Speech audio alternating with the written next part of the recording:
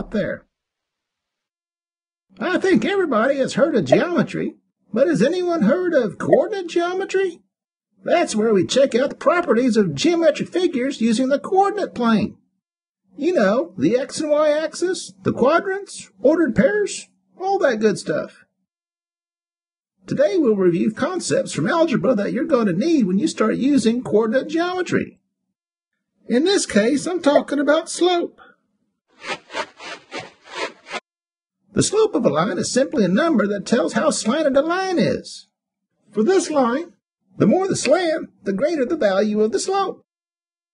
If a line goes uphill from left to right, then its slope is positive. If a line goes downhill from left to right, then its slope is negative.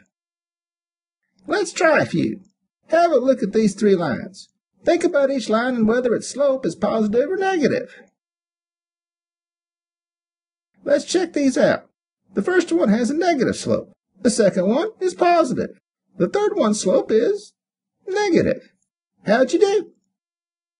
So how do we calculate the slope of a line? Most of the time you'll see slope written as a fraction. And it's really important to know what goes in the numerator and what goes in the denominator. Think of it this way.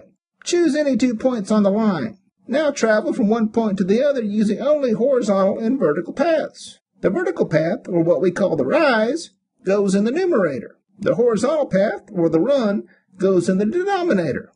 So repeat after me. Slope equals rise over run. You can calculate the value of the rise by subtracting the two y coordinates. And to calculate the run, subtract the x coordinates. Here comes an example. Do it along with me here. The slope equals 6 minus 1 over negative 5 minus 3.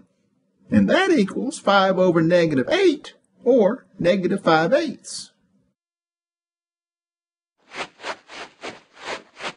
So, in a nutshell, there are times you need coordinate geometry to check out the properties of geometric figures.